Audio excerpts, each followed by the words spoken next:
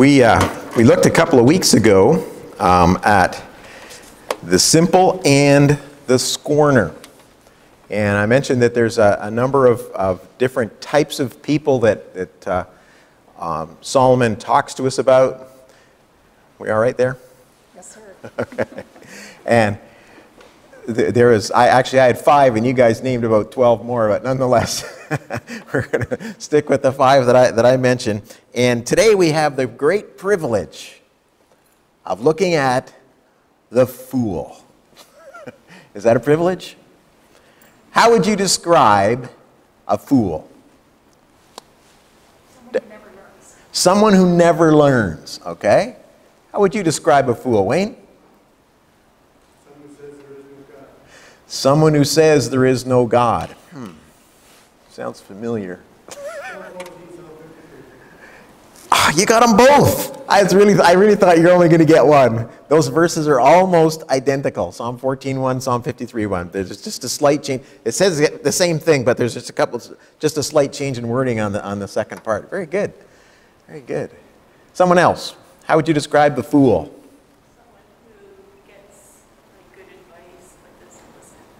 Someone who doesn't listen to good advice. All right, good.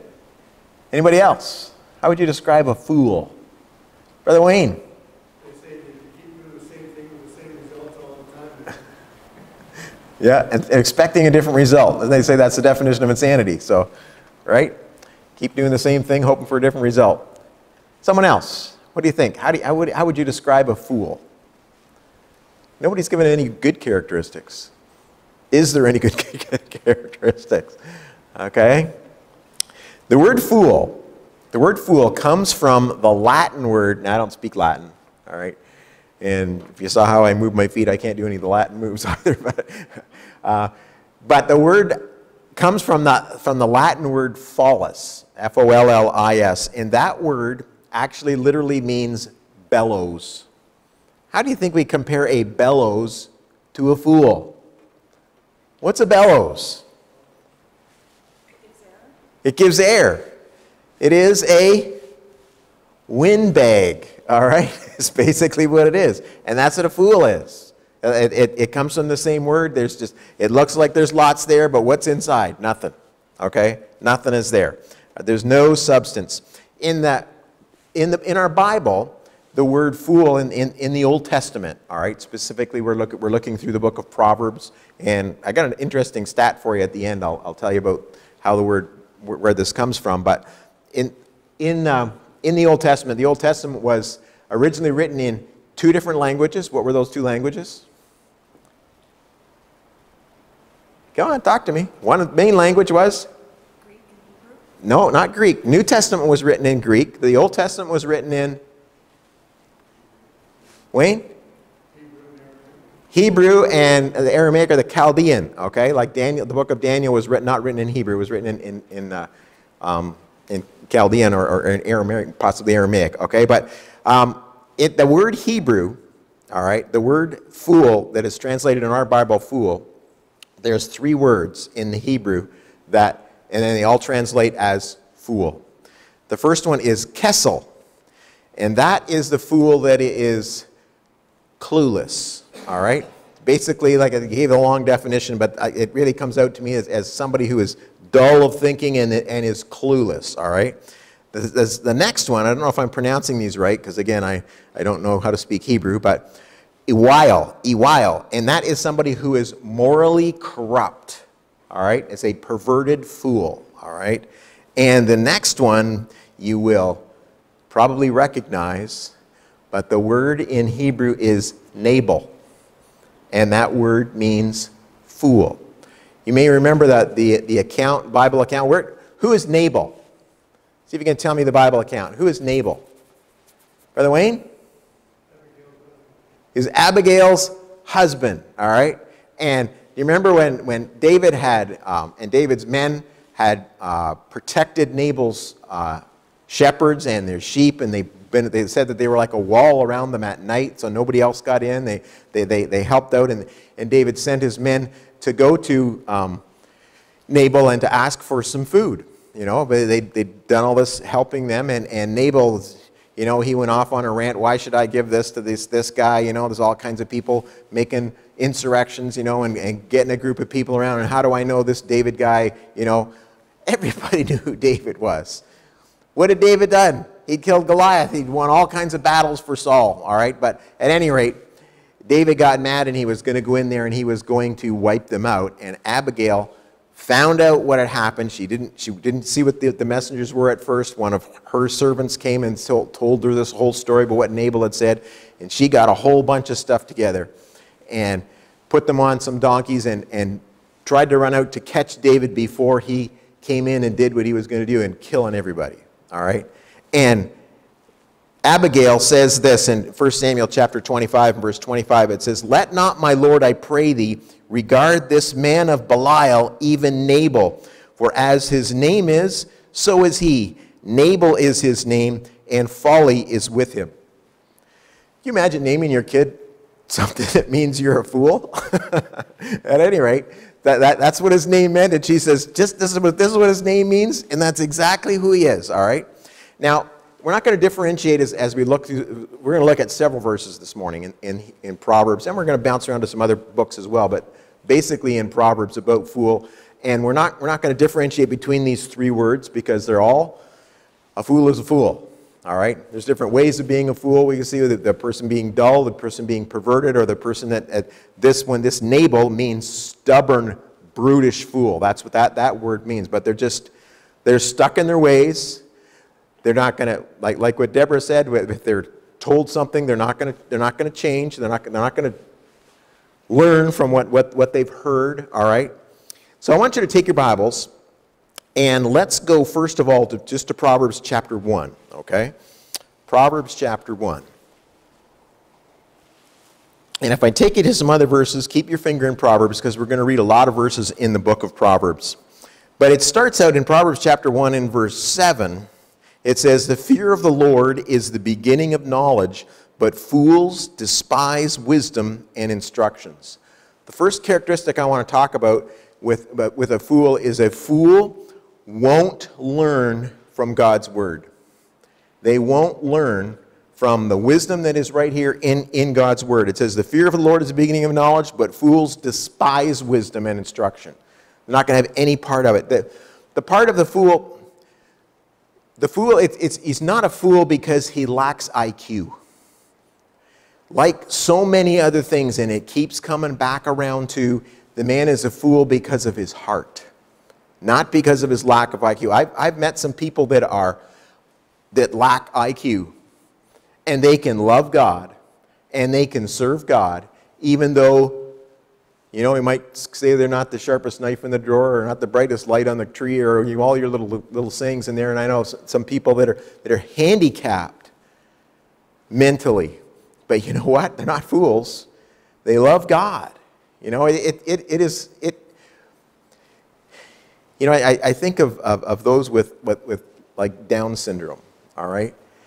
And they have that extra chromosome, and I call it like the happy one because they're always happy. And, you know, and you get them into a church setting, and they love God.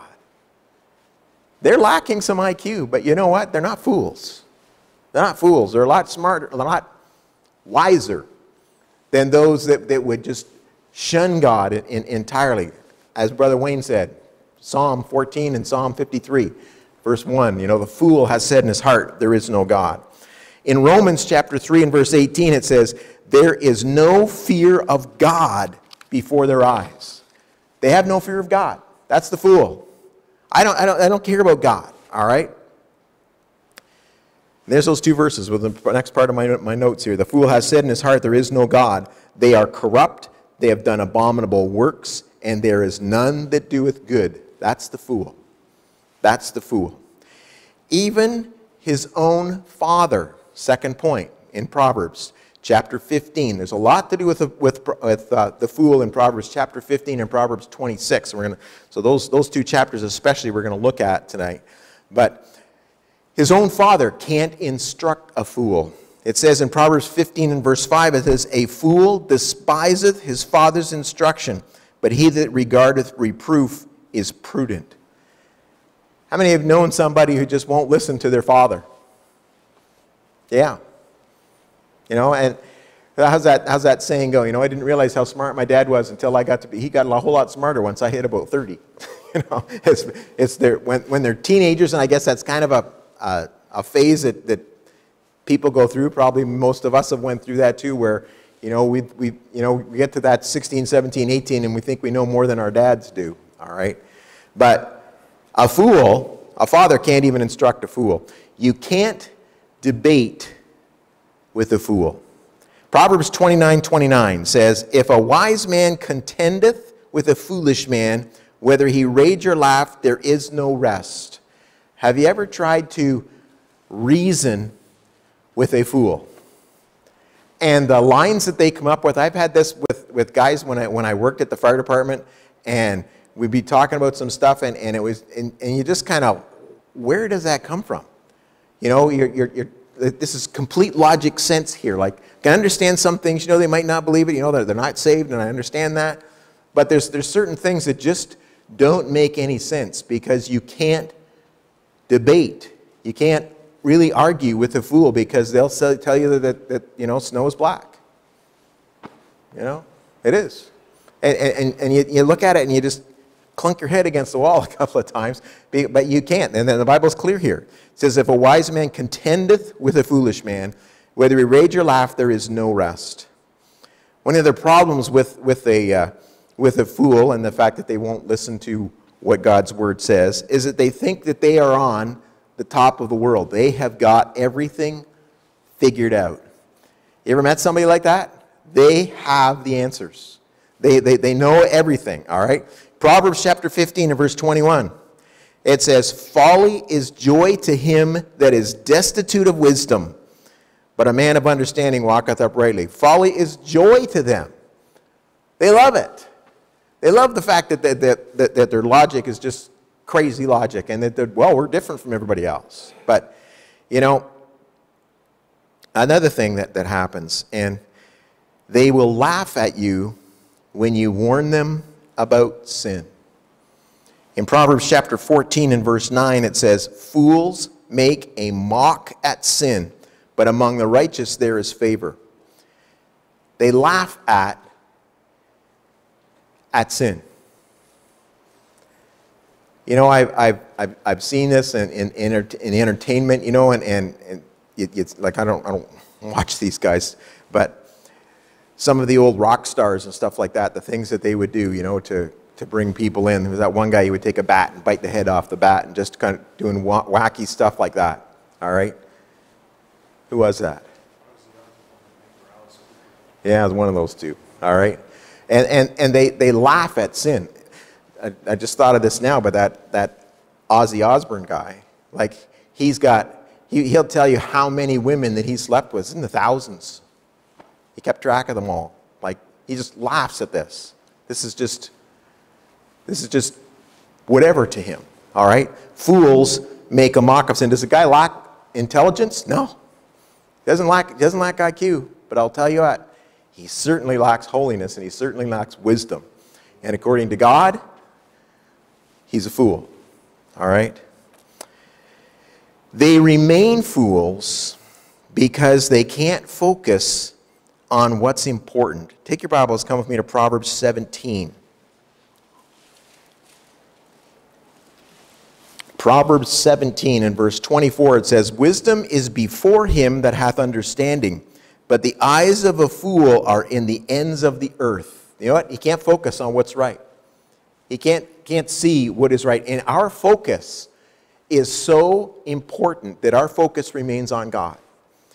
I did it was a driving thing to help people drive buses better is what it was. And they showed this video. And it was, I don't know if any of you have ever seen this video before. It's been out for a long time. And I thought of maybe someday getting a hold of it and showing it to you, but I'm not going to bother doing that. But it was kind of hilarious because there's 6 people in this video. And 3 of them are wearing a black shirt. 3 of them are wearing a white shirt. And they have basketball. They have 2 basketballs. All right? And the quiz at the beginning is, count how many times the white team passes the basketball. all right? And they're walking around, and they're walking in and out of each other, and they take it, and they just bounce it on the floor, and they're passing it. And I was watching this video. It's a challenge, all right? It's all kind of, so I'm going to get this, all right? And they're walking around, and they pass this basketball, and I'm counting 1, 2, 3, 4, 5. I don't know, it was 15 or 16 was the number. I can't remember, And then at the end, there's like 200 of us there, And they asked how many times they count the basketball. They come up with the numbers. I said, no, it was this number, And I didn't say it out loud, but just to the people that were around my table, and I was right. And I thought, that's pretty cool. I'm pretty observant. And they said, how many of you saw the gorilla? What are you talking about, gorilla? Have you seen that video? I've seen videos like it. They use that in our CRM class. Yeah, well, what are you talking about, this gorilla? Well, they rewind the video and you watch it again, and in the middle of it, this guy dressed in this gorilla outfit walks into the middle of the screen, dead center of the screen, and he's going like this, and then he walks off. I didn't see the gorilla. All right, and the background, it was red when it started, it was gold when it was finished. I said, how many of you noticed that the background changed color? I didn't see that. And how many of you saw that one of the people on the black team left in the middle of the game? I didn't see that either, but I counted how many times the white people passed the ball. You know why? That was what my focus was on. But how did I miss the gorilla? I don't know. Ian. You got the red lights, but you hit the kid. Yeah, that's right. That's right. I saw the lights, but I didn't see the kid right across the road. But, our focus is very important. And one of the reasons that the fool is a fool is because he can't focus on what is right. He focuses on himself. He focuses on whatever, all right? But not the right thing. Reminds me of the rich man in Luke chapter 12 and verse 20. What does a rich man focus on? Remember that? He focuses on his wealth. And what does God say to him? God says to him, thou fool, tonight you're coming. Tonight is the end of your life. But he was focused on the wrong thing. And fools, wisdom is before him that hath understanding, but the eyes of the fool are in the ends of the earth, looking all over the place. All right? Fools won't learn from the Word of God. Fools also lack speech control. They lack control of their speech. Proverbs chapter 15 and verse 2. Take your Bibles, come with me there. It says, the tongue of the wise useth knowledge aright, but the mouth of fools poureth out foolishness. It just keeps coming. No logic, no whatever there to it, no righteousness to it. It just pours out of them, all right? They speak often with a proud, know-it-all attitude. If you're in Proverbs chapter 15, just go back to Proverbs chapter 14 and look at verse number 3. It says, in the mouth of the foolish is a rod of pride, but the lips of the wise shall preserve them. They have that attitude that, they don't want anything to do with God, but they've got all the answers. They've got all the answers, all right? They speak without thinking first. Look in chapter 18, verse number 13. It says, he that answereth a matter before he heareth it, it is folly and shame unto him. He that answereth a matter before he hears the whole thing, he's already got the answer. It's amazing as I was doing this study this week and looking through all of these verses I have underlined in my everyday Bible. I'm thinking, well, God really poked on me on a couple of these things. And I think sometimes we can slip into being a fool. And not necessarily being a fool, but doing the foolish things. And especially here, answering a matter before you hear the whole thing. And you already got your wisdom that you're going to impart. All right? It is difficult to warn a fool against anything because they already know it all. And you try to show them that where they're headed. Or you try to show them what the result is going to be, and they won't listen because they already know it. They already know all the answers. That's a fool. That's a fool. He that answereth a matter before he heareth it, it is folly and shame unto him. More on the tongue is fools specialize in lies and slander. That's what fools specialize in. Look at chapter 8, chapter 10. Okay? Verse number 18, it says, he that hideth hatred with lying lips, and he that uttereth a slander is what? Is a fool. He that hideth hatred with lying lips. How do you hide hatred with lying lips? You hate that person, but they can't tell from your words when you're talking to them.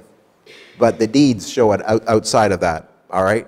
He that hideth hatred with lying lips, and he that uttereth slander is a fool. Chapter 17, verse 7. This is a shocking verse.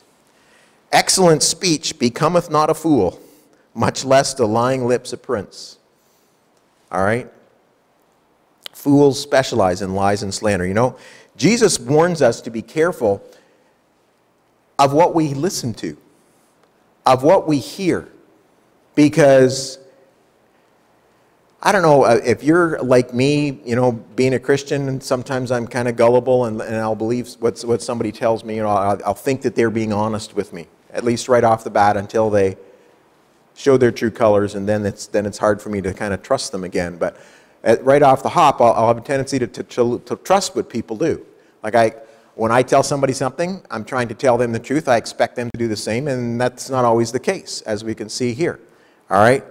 But Jesus tells us in Mark, keep your fingers in Proverbs there, but come to me to Mark chapter 4. Actually, I'll just read the verse for you. Mark chapter 4, verse 23, in the first part of verse 24, it says, Jesus is speaking here, and he says, if any man have ears to hear, let him hear. And he said unto them, take heed what ye hear. All right? You got to pay attention to what you listen to and who is speaking. All right? And not be gullible, but to weigh those words with what it tells us in here. All right? And to make sure that what we're listening to is the truth. There's so many podcasts and speakers on TV and so forth. These guys have these shows, and they're always imparting their wisdom, but you got to pay attention to where are they coming from? You know, are these men godly men? These ladies, are they godly ladies? You know, if they're not, then you know what they're telling you is some of it might be true, some of it might be right, but it's tainted. And then they'll slip in the stuff that's wrong, and you don't notice it because, well, this was right, this was right, and this was right. A, B, C is right. Obviously, D's got to be right too. And it's not. Okay? And they'll bend you. It's like Brother Wayne driving his truck. He'd always amaze me at how well he knows the road. Oh, yeah, you go down this road, and you take I-75 east, and blah, blah, blah, blah, blah. Yeah, okay, Wayne, just tell me left, go 12 miles, turn right, okay? But at any rate, one day we were heading down, I might have told you this before, but we were going down to South Carolina to go golfing. And it was the middle of the night. We'd always leave like right after church on a Sunday night, and then we would drive all night and get there for our 1 o'clock tea time, all right? and have a round of golf. And anyway, we're driving down the road, and Wayne's asleep, and I'm driving, and then Wayne wakes up. I said, okay, Wayne, where are we? About a quarter mile out of Fancy Gap. It's in the middle of the night. How do you know where we are? Just like looking out, we covered hundreds of kilometers. But when you're driving, okay, when you're going on a way, and Brother Gord, he's already asleep for a long time there, all right. One time he tried to stay awake, it was hilarious, okay? All the stories he was telling us, it was funny. But anyway, we're not going to go there, right, Brother Gord? Okay, but when you're driving, okay, because I did this to Wayne. He wasn't real happy. He picked on me for years for this. You miss an exit or turn the wrong way on that exit. And you're just a little off, right? You're only just a little off. It's not a big deal. But if you don't wake Wayne up for a couple hours, we're in the wrong state. Like, where are we? I don't know where we are, but you missed this turn. Maybe, I don't know. But the farther you go, the longer you go, the farther away from where you're supposed to be. That would happen to Ian if you're supposed to go fly at I don't know, at this heading, and you change it 1 degree. Where are you going to be in an hour, Ian? That is a rumor. Yes, they were shooting at our 747, but I didn't know it was wrong airspace, okay? But if you just change that little bit, all right, down the road, you're a long way from where you need to be. So it depends on, that's why God warns us as to where we're listening to. Because if they just tilt you a little bit and you keep going in that direction, you're a long way from where you're supposed to be, all right? It's so important, all right? Fools, aside from the fact that they won't listen to what's in God's Word, and fools, aside from the fact that they have difficulty controlling what comes out of their mouth, fools also have difficulty with self-control. They have difficulty with their temperament, all right? In Proverbs chapter 12 in verse 16, it says, a fool's wrath is presently known, but a prudent man covereth shame, all right? When a fool gets upset, it's known right away, okay? And because they can't control their temper. In chapter 14 and verse 29, it says, he that is slow to wrath is of great understanding. You know what? We are all going to get upset about some things. We are. But how do we react? How fast do we react? How much can we slow down and reevaluate the situation and try to do it the right way by slowing that down there? In Proverbs chapter 14, verse 29, it says, he that is slow to wrath is of great understanding, but he that is hasty of spirit exalteth folly. Why would you exalt folly? Lift up being foolish, all right? They just have to vent their feelings. In Proverbs chapter 29 and verse 11, it says, a fool uttereth all his mind, but a wise man keepeth it in till afterwards. Some people just have to be rambling on. Some people just have to express their opinion. We had this lady when I was driving school bus, which that's all done now, but when I was driving school bus, there's 200 people that are driving bus at the same time. There's 200 buses out there, or might even be more than that, okay, that are on our particular radio frequency, and, you know, they're doing things, you know, if they get a new driver and they get lost, they're trying to get them in there or whatever. And there's this one lady that no matter what anybody said, she had to put in her 2 cents. And it was driving me crazy. I'm there, be quiet. And I'm yelling at the radio. There's no kids in my bus, you know, at that time, you know. And I got talking with another lady one time, and she said the exact same thing. I didn't say it to her, but she said this person. But some people just have to have that going all the time, that verbal diarrhea, all right? A fool uttereth all his mind, but a wise man keepeth it in till afterwards.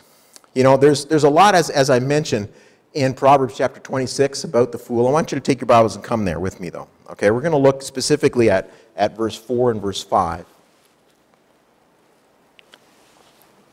Because these can be kind of a confusing verse at first. It almost looks like one saying one thing and one saying another, but they're not. Chapter 26, verse 4 and verse 5, it says, answer not a fool according to his folly, lest thou also be like him. Next verse, answer a fool according to his folly, lest he be wise in his own conceit. So in one place it's saying, don't answer a fool. In another place it's saying, do answer a fool. Sounds contradictory, does it not? But it's not, all right? It's talking about answering a fool according to his folly, or kind of getting into the same way that he is talking. But you know what? Sometimes when you're talking with a fool, sometimes it's best just to nod your head and walk away. All right? And sometimes you need to step up and say, no, you're wrong. And it takes wisdom to have the discretion as to when you do one and when you do the other. Because as we said earlier, you can't debate with a fool. All right?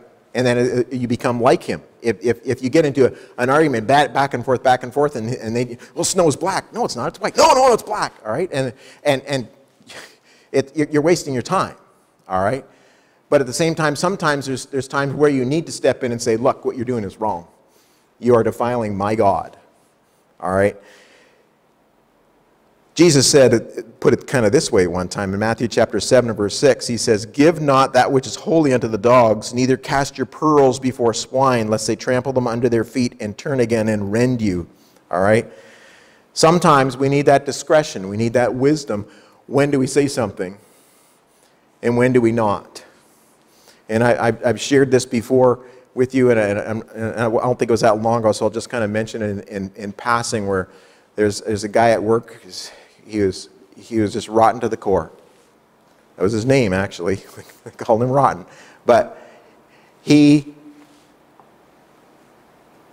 went against my God and said something bad about my God, and I stood up and I lambasted him in front of everybody. A lot of times they'd let stuff go, but this time was not one of those times. And I ended up standing there preaching to all of these guys, and you could hear a pin drop if I'd have stopped talking. All right? That was a time when you needed to stand up and say something. He didn't have an answer, because the answer I gave him was right from God's word, and I shut him down because he was ripping apart my God. But there's other times where some of that kind of stuff can happen, and you would just be batting yourself in the wind there if you were to try to say something. All right? But it takes wisdom. And I'm not saying that I had any great wisdom. It was God that just kind of took over and said, preach. But, you know, the point is this, you know, sometimes we always need to have a stand for God. Sometimes we need to make that verbal. And sometimes you're just going to look like a fool if you get into an argument with another fool. And you don't want to be that, okay? Fools are proud and self-confident.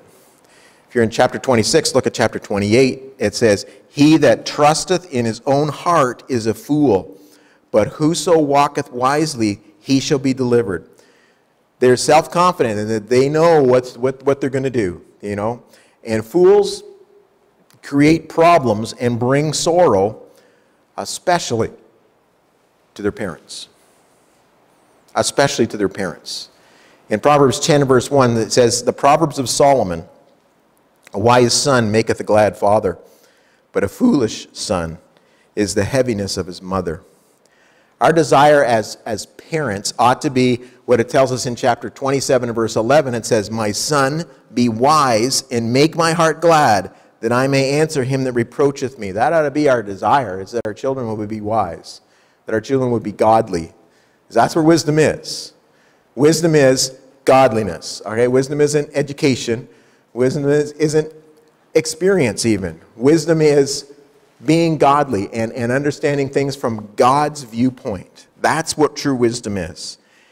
How many examples are given in Scripture? Can you give me a couple of examples in Scripture where the foolishness of the children was an absolute shame to their parents? I got about 6 of them listed here. Let's see if you can hit one of the ones that I've got, or pick a different one that I missed. Can you think of one? Alicia. Eli's sons. That's one I didn't put down. That's a really good one. Eli's sons. They were a total shame to Eli and the things that they were doing, and Eli didn't stop them from doing that. All right? Very good. David's son, when he raped his sister. What was his name? Amnon. And her name was... Who was her name? I was going to say Tabitha. It's not Tabitha. Her name was Tamar. Tamar, right. We got her, okay? Yeah, what a shame for David, okay? Someone else. Another example. Brother Ian. I have that listed there too. Samson, all right? What did Samson do? He fraternized with the enemies, and he moved in and lived with the vile women. No, they could not have been happy with him. All right? Martina. Absalom. I have him listed there too. Absalom tried to take over David's kingdom. All right? And David was in a mess there. Remember when Absalom finally was killed by Joab, David was all upset about more, and Joab come to him after, he said, you'd been happier if all of us had died and Absalom would have lived. All right? David was messed up. All right? Okay? He did. Wayne? Samuel's son. Yeah? Samuel's son. Aaron's boys. Yeah, very good. They got offered the strange fire and God killed them. All right? Well, if Jesse was still alive, David, with the sin with Bathsheba. Yeah, but over the whole, David was a wise man. But you're right, but there at that point, definitely would have been, it would have been a shame to his family as to what had happened there. All right? Okay, good examples. You missed one that I had. I actually had Cain, but there's definitely heaviness to his. Did you have Cain? You're going to say Cain? And Esau. What did Esau do to be a heaviness to his parents? Remember what Esau did, Wayne? He married out of the family. Yeah, he found out what they wanted, and so he goes and he marries two of these women that he knew the parents didn't want, all right, just to kind of spite them, all right? And we see that the fool, all right, they bring sorrow especially to their parents, okay? So what can we do? What can be done with a fool, especially if the fool is someone that's close to us? What can we do about that? In Proverbs chapter 22 and verse 15, it says, "Foolishness is bound in the heart of a child, but the rod of correction shall drive it far from him." Now we need to understand something, that a lot of the things that are in Proverbs, some people try to take them and think that these are promises. These are principles, all right? These are principles that happen, and the principle here is simply that you must discipline your child if they're doing what's wrong, okay? And usually that will suffice. But you know what? The child has a free will. And sadly, a lot of times that child's free will decides to go in an opposite direction, even though you have tried and tried and tried to rebuke that child and to bring them under correction. So this is not a promise. This is a principle that usually works, all right? This is what you must do in order to fulfill your responsibility to help that child, all right? To spare the rod is to spoil a child. My dad used to say, I want to apply the rod of correction to the seed of understanding. That was my dad's line. You can imagine how that one goes. All right, but nonetheless, it's a command that we need to do in order to do our part, but this is a principle, all right? What about the foolish son or daughter that just won't listen? I read this little quote, and maybe it sounds like something that people should have been saying for years. I don't know if it's right or if it's wrong. Or I know it makes sense, but I'm not sure if this is original or not to this one book that I'd read. But it says, "The same sun that melts the ice hardens the clay." You ever heard that before? Yeah. Wayne nods his head. Barb says no. All right, but sometimes what we do when we follow what the principles are there, it can melt the heart and help them. And other times, that same thing with a different person, wherever their heart attitude is, they can decide that they're going to go a different direction. All right? Now I want you to take your Bibles and come with me to Luke chapter 15. Luke 15. A very familiar passage. This is talking about the prodigal son. And we know how it starts. When the son wants to get his inheritance before his father dies, and he gives him the inheritance, and he goes off and he blows it all in sin and degradation and doing whatever he can. And he gets to verse 16 and said, "He would fain have filled his belly with the husks that the swine did eat, and no man gave unto him. And when he came to himself, he said, How many hired servants of my father's have bread enough and to spare, and I perish with hunger? I will arise and go to my father, and will say unto him, Father, I have sinned against heaven and before thee, and am no more worthy to be called thy son. Make me as one of thy hired servants. And he arose and came to his father.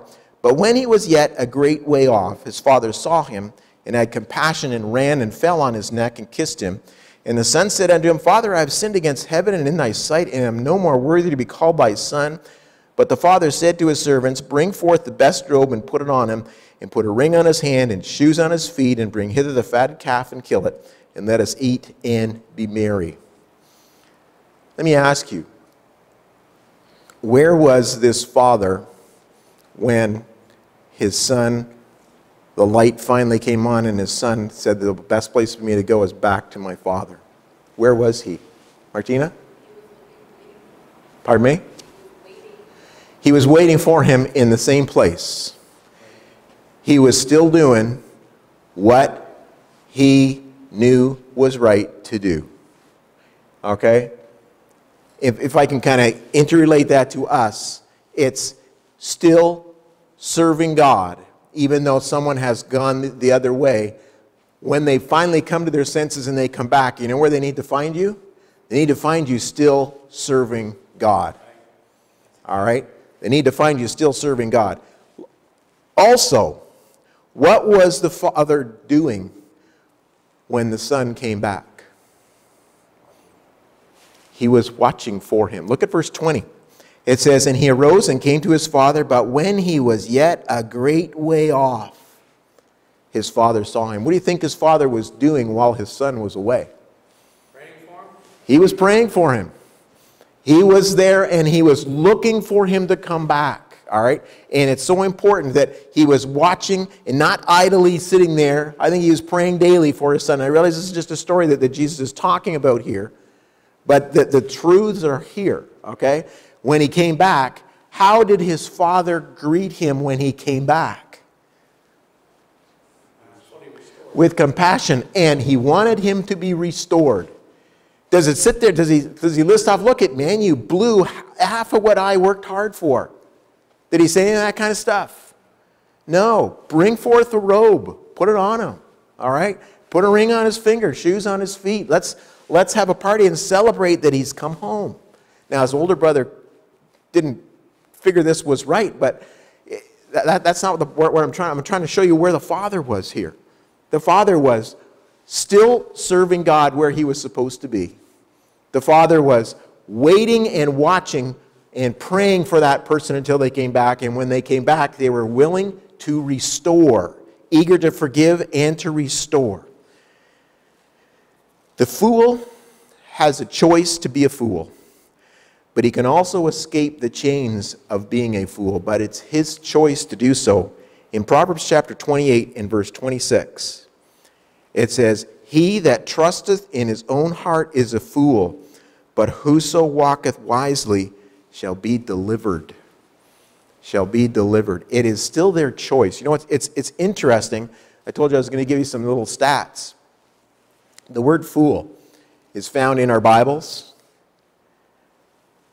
Which book do you think has got the most often times the word fool is found in your Bible? Proverbs. 42 times the word fool is in the Bible. It is in Proverbs. The next highest is 14 times. Guess what book that was in? Not Psalms. Ecclesiastes, also written by Solomon. All right? Talks about the fool 14 times there. The next highest one is 2 Corinthians, and it's 5 times. Most books, I think Psalms is only said twice. And I think it's in both those verses, 14 and 53. There might have been another one in there, but it doesn't make more than 5. All right? But Solomon is warning against being the fool. But the fool, understand this, the fool is the choice of the individual. All right? But we need to pray for them. We need to pray for them. Whether they're our actual children or whether they're people that we know that have left. Like I mentioned when we talked about a couple of weeks ago, about getting some of these people back that are going nowhere and have turned their back on God. We need to be praying for them. And they need to know when they come back, we're still here. We're still here. Serving God. Putting God first. Brother Ian. That's what we need. All right? And be looking for them and wanting restoration, not retribution. Look what you did. How do you hurt me? No. It's, let's get this right. And welcome home. We love you. That's what it's about. All right? Let's pray. Precious Father, I thank you for your goodness and Lord, for this little study and your